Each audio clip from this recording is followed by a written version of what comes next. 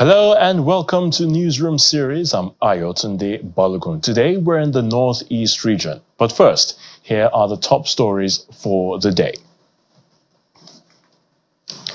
A community leader in one of the affected communities in the recent attacks in Kogi State, Mr. Elias Atabo, who spoke to our correspondent in Lokoja, the Kogi State capital, says the death toll of the incident has risen from 19 to 25. Now, the figure, he said, included 4 children and 21 adults, with about 9 persons presently hospitalized. Now, Thursday's attack, according to him, will be the second in less than 3 months this year alone. The first, he said, was on January the 29th, when 4 persons were said to have been killed by bandits. He said many of the villagers are still missing, while calling on the government to come to their aid. Now, the community leader said that the communities Agejuju Ado, and Ajokpachi Odo, and of course Bagaji had become ghost towns with no economic activity going on due to the attacks. Well, meanwhile, the Kogi State Governor Usman Ododo has expressed shock over the incident that claimed the lives of 25 persons, with several houses set ablaze in Agejuju Odo in Omala local government area of the state. Now, according to a statement signed by the special advisor on media to the governor, the incident was as a result of communal clashes. Well, the governor, who regrets the ugly dimension that the communal clashes between people in the area have assumed over time, promised immediate intervention to forestall the recurrence of the unfortunate situation. Well, the governor commiserates with families of those affected, even as he promised support for those injured and others whose houses were destroyed in the attacks. He also assured the people that the perpetrators of the act would be brought to justice, adding that security agencies are already on the trail of the assailants whose acts of mindless cowardice resulted in the destruction of lives and property in the area. Well, Governor Ododo further said that the state will deploy a detachment of the recently established Metropolitan Quick Response to the area to help complement existing security architecture in Omala local government.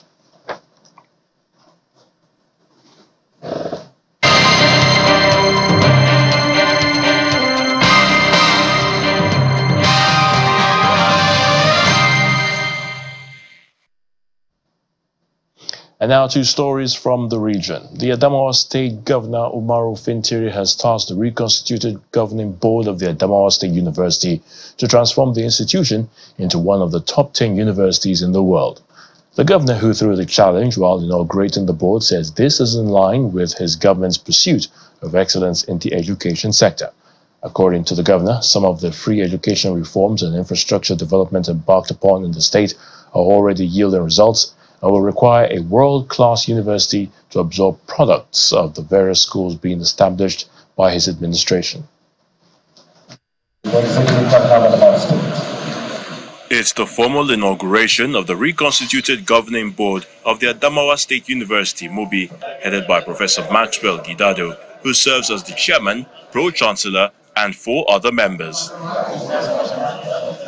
Governor Umaru Fintiri is confident that the new board will deliver on its mandate to ensure provision of quality education, which he believes is a tool that can be used to reduce poverty levels, fight insecurity, and promote self-esteem. The decision to make education a top priority is a deliberate one. It is the most potent weapon to subdue all the vices and guarantee the future and safety of our society. Education is a tool of empowerment against poverty and the greatest arsenal against insecurity. It is the key that unlocks prosperity and the engine that powers self-esteem. We assure you, Your Excellency. The chairman of the board takes the lead in speaking on behalf of his members to give assurances on delivery of its mandate and rewrite the next chapter of development and excellence for the Adamawa State University. We are fully committed to upholding the integrity, vision, and mission of ATSU, and to working tirelessly to advance the university's academic excellence, research endeavors, and community engagement towards making the university a first-class university in the nation. Meanwhile, the Commissioner for Education and Human Development, Garba Pella, emphasizes the importance the government places on education as a foundation for development. So the expectation is that with this charge given to the governing council, we are going to have a university in Adamawa State which is going to be a destination of first choice for even students outside the state, not to talk of our own students in Adamawa State. While Professor Maxwell Gidado leads the team, others appointed include Aliu Mohamed Gabdo, Vidon Jaule, Ali Damburam, and Hapsat Jimeta. In Gombe, the state government has paid compensation to persons whose homes have been affected by the Gully Erosion Control Project. In November last year, the state government had signed a 12 billion naira Gully Erosion Control Project spanning 21 kilometers of various communities within Gombe through a World Bank-assisted project. The project affected persons received resettlement package checks from Governor Inuwa Yahaya during an event that held at the Jauro Bari community.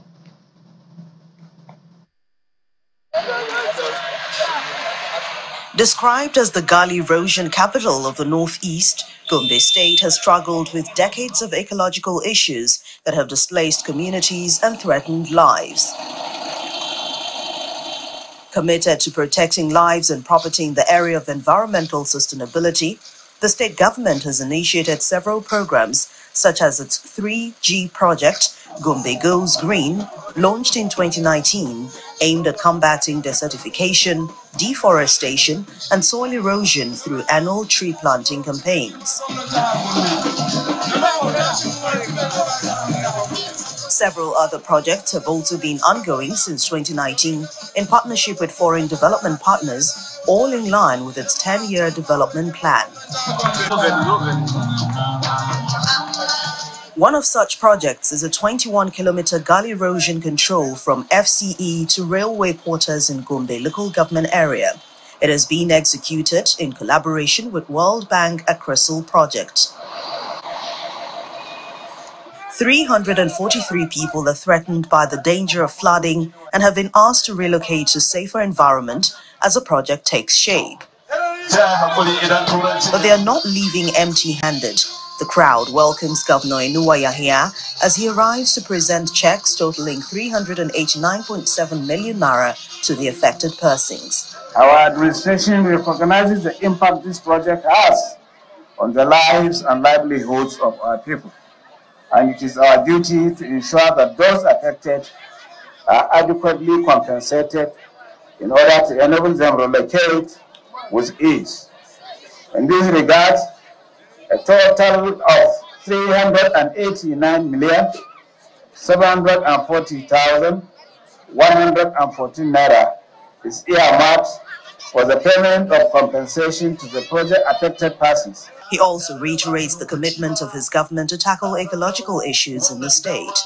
And we are committed to addressing other gully erosion sites through partnerships with Accresal and other stakeholders.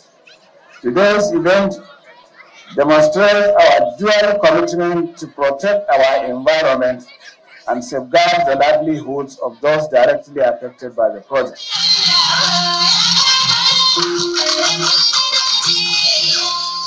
Residents describe the gesture as timely. Today I am happy for this presentation to Your Excellency Alhaji Muhammad Inuwa Yahaya. I am happy today. I'm very much happy. What they give us is very sufficient for us to renovate our houses. It is very good, and we start with the executive of Gombe State for its effort and remarkable work that is doing for Gombe State.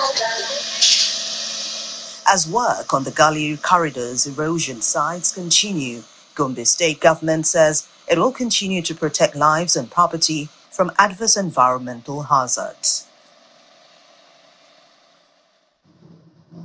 To agriculture now, we're in Taraba State, where the state government has commenced the enrollment of farmers into its database for effective distribution of inputs to boost food production and enhance security of lives and property. The data collation of farmers is expected to cover all farmers and crops in the 16 local government areas of the state, as well as the 168 wards. agriculture is one of the largest employers of labor in Nigeria, which helps to boost internally generated revenue and enhances growth and development. In Taraba State, northeast Nigeria, this sector alone employs over 65% of its population, and government is taking proactive steps to address food shortage and soaring prices of food by collating the data of all farmers in the state. It's the turn of farmers from the 11 wards of Jalingo local government area who wait in line to be captured. The data will assist the government boost agricultural production through training and input distribution. When you came in here, you will not waste time. They will capture you. They do all the necessary things so you without any stress. So, in fact, I'm very impressed. This thing has never happened before, and we pray that government will do something that people will really appreciate the government of the day. This is a very good intervention, let me say, because as farmers, we have been suffering. Sometimes the mechanism to use in the farm is difficult. Like last year, I suffered a lot. The chemicals I bought, they failed because we applied at the wrong time when there was no rain. So I had to resort to manual working. So this intervention, if the government will really do it, I think it will help a lot. Registration will also determine government's policies, inputs, and other interventions like access to loans in case of flooding or crisis.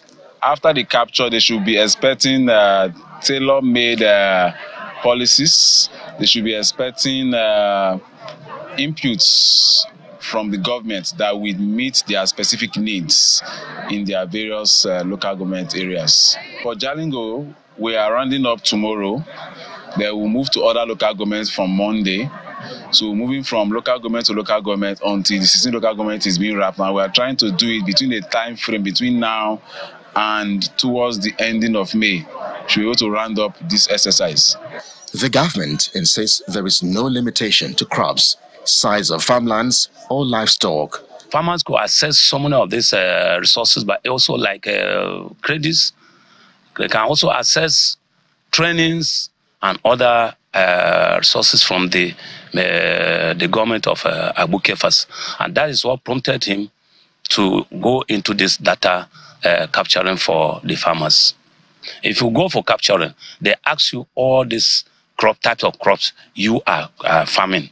They ask for maize, are you for maize? Any crop you are doing, plus any other one like livestock. If you are rearing livestock, you are also being asked. You give them the whole information.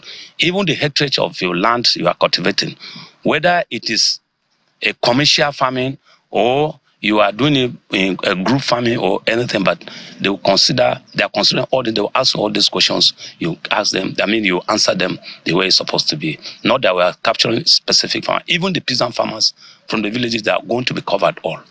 However, some residents are urging the state government to properly do thorough background checks to ensure those being registered are genuine farmers. Welcome back. We're in Borno State now, where the State Police Command has expressed dismay at the rising cases of fire outbreaks in IDP camps, markets, and indeed other infrastructures. Now, apart from the fire outbreaks, reported cases of murder of persons and kidnapping are also part of crimes taking prominence in the state as well. While parading other suspects, mostly the youth and minors, the police command exempted the 8 suspects arrested in connection with the murder of a university don. The Borno State Police Command concluded with a call for residents to continue to support the police force with timely reports of incidents as it assures of diligent investigation and prosecution. It is saddening to know a case of culpable homicide that happened on the 1st of April 2024 at about 06:30 hours. The Chief Security Officer of the University of Maiduguri reported to Kwenge Police Station that on the same date at about 05:30 hours, they discovered one Dr. Kamal Abdulkadri, a lecturer of Department of Physical and Health Education, University of Maiduguri, laying dead in a pool of blood. On receipt of the report, Police Detective of Kwenge Police Station and forensic expert from State Criminal Investigation Department, Maiduguri, visited the scene of crime and found the victim laying dead with multiple stabs of wood and injuries inflicted on his body. The victim's mobile phone and vehicle, one Honda Pilot with reg number NGU 232XG, Yobe, golden in color, was carted away by the criminals. The body was taken to University of Maiduguri Teaching Hospital for autopsy. 8 suspects have been arrested so far, while the case is still under discreet investigation.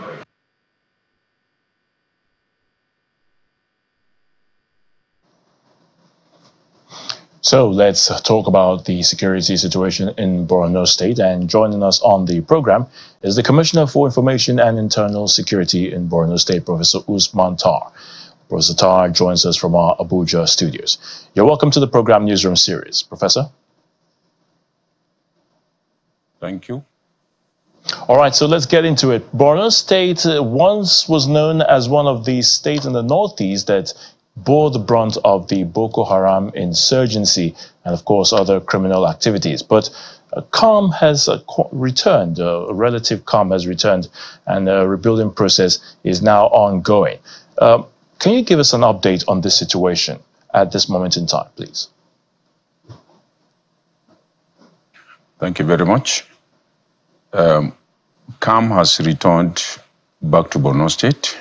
The state government has initiated the Borno Restoration Project, wherein all ministries, departments, and agencies key into the 25-year development plan and 10-year strategic transformation initiative of His Excellency, the Executive Governor of Borno State, Professor Babagana Umar Zulum.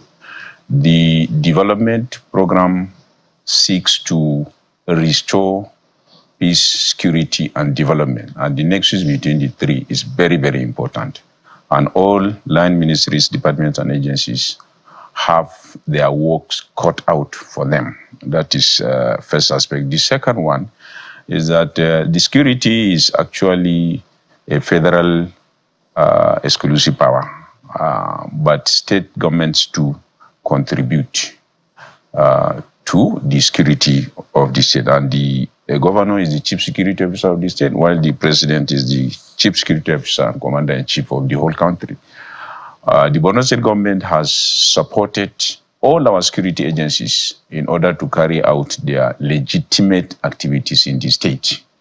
And this has contributed to restoring public confidence in the government and confidence in our security agencies. Therefore, the restoration of the security is ongoing, and is ongoing on a quick time. The Borno State government has invested heavily in all the sectors, in agriculture, education, transportation, housing, name them. And in each of these sectors, there are budgetary allocations, and all the senatorial districts, all the 27 local governments are feeling the impact of His Excellency the Governor. This year, the government identified over 50 projects, capital projects, that we are going to implement over the next 1 year. And the work has commenced on all the capital projects, and so far, so good. Another aspect is the return of IDPs to their ancestral homes. It came to the notice of the Borno State government that the conglomeration of IDPs in the state capital was becoming counterproductive. People are amassed in the capital city of Maiduguri, and this had taken a toll on the social amenities, and the crime continued to rise. So government took a decision to return all the IDPs back to their ancestral homes. And this has been going on piecemeal, on incremental, and on gradual basis. One village at a time, one local government at a time. And as I speak, over 90%, 95% of our IDPs are being resettled. And these are actually the official IDP camps. We also have the informal IDP camps, where His Excellency last month visited some of these camps in Maiduguri and actually returned some, like the one in Dalori. In Konduga local government, the governor personally led a delegation to return the people back to their homes. It's not only, returning home empty-handed. Government restores agriculture, opens vast lands for farming, crop farming, and also builds, use the security agencies to build trenches with a parameter of over 5 kilometers, on each cardinal point. And these are extendable, once the population needs more than 5 kilometers for farming purposes, it will be extended. But at the moment, the 5 kilometer parameter is for immediate farming, and beyond the 5, at the outer layer of the 5 kilometer perimeter trenches are our youth volunteers, civilian JTF, who are, carrying out sentry and surveillance duties on daily, hourly basis. And this is going on village by village, town by town. So that is the kinetic approach to the subject to the return of IDPs. The non-kinetic is a heavy investment in infrastructure, in schools, in water systems, in road transportation, and so on. So this basically is the summary of the restoration of peace and security in Borno State. All right, Honorable Commissioner, of course, you've spoken extensively, particularly with regards to the IDPs. You've talked about having them resettled back to their ancestral homes, and you also talked about, not just sending them back without any thing to look forward to or anything to hope for in terms of their means of livelihood. But what efforts are being put in place right about now by the state government to ensure the continued safety of lives and property, especially for those IDPs, when they return to their ancestral homes? And for whatever it's worth, there's calm now in Borno State, but the threat of insurgency still looms. Wouldn't you agree? The devil is in the detail. What you see are actually sporadic attacks. It is fair to say that, a significant portion of the Boko Haram insurgency has been decimated. And the Borno model is a platform for the reception and processing of repentant and repenting Boko Haram terrorists and those who are trapped in the line of fire.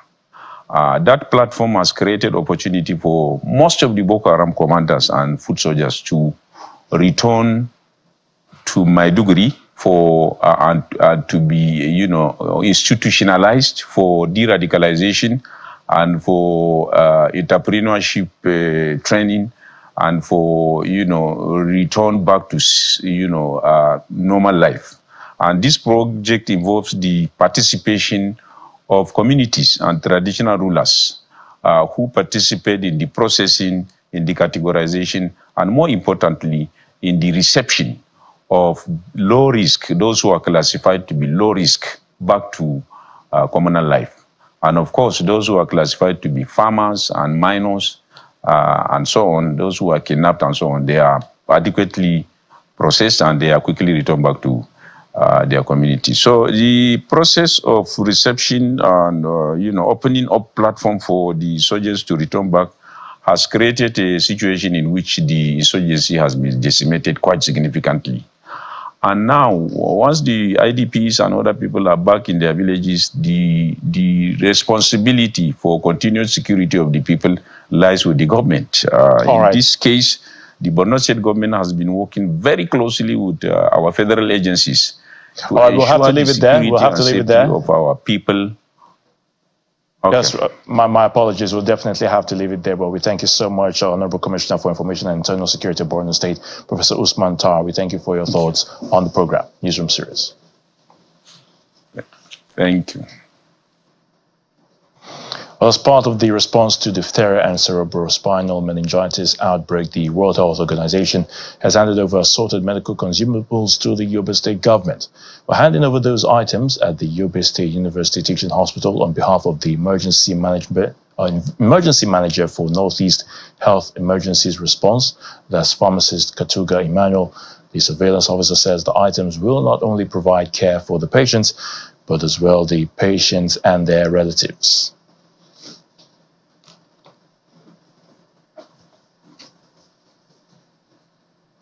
And that's how we draw the curtain on the program Newsroom series. Thank you so much for watching. I'm Ayo Tunde Balogun.